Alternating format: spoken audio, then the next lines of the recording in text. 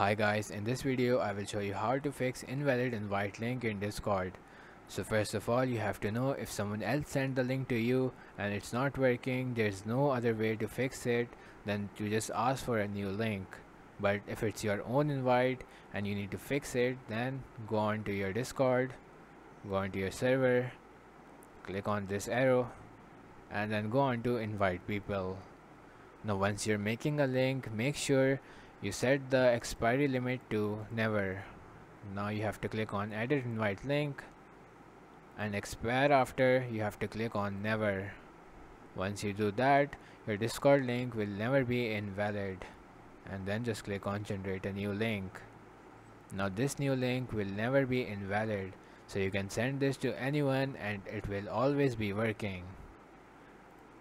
If you guys want more quick videos like this, please make sure to leave a like and subscribe to our channel as it really helps us out.